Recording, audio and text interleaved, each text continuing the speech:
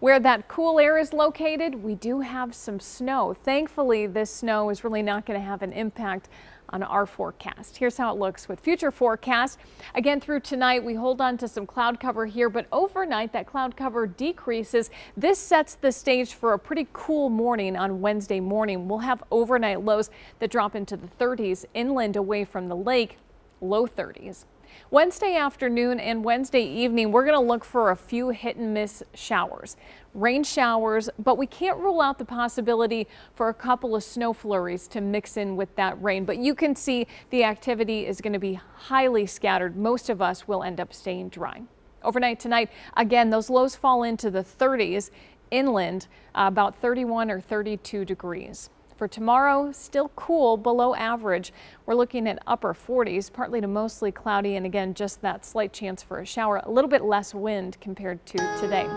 Here's your 7-day. Again, upper 40s for Wednesday, low 50s on Thursday, but it is going to be breezy.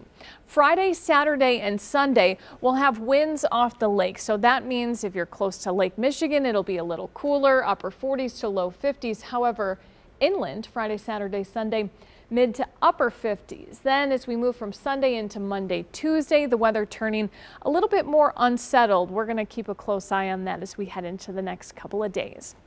All right, it is Severe Weather Awareness Week. Your Storm Team 4 meteorologists are hosting Facebook Lives to get you ready for severe weather season. Today's topic, hail damage, severe winds, and storm outlooks. I'll be hosting tonight's chat at 7 p.m.